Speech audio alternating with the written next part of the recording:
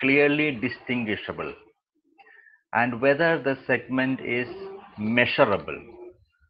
That is, whether the number of customers and potential customers are measurable, and whether the demand of the customers existing and potential, whether it is sizable.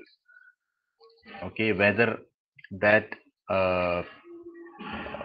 size or of the customers will get us the required sales or the required profit.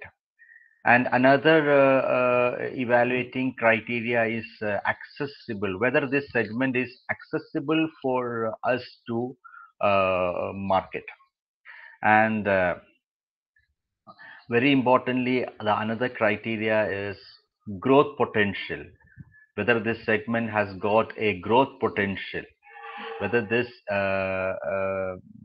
industry or this income group, whether this premium segment, whether this middle income group, they has got a growth potential. Will they buy more, and will they? Okay. Next is the profit.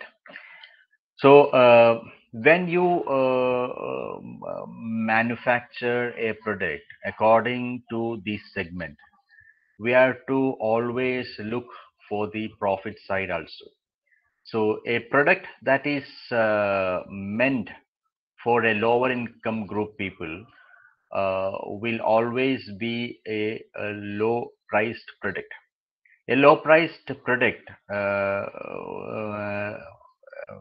should require more volume, otherwise it is not profitable.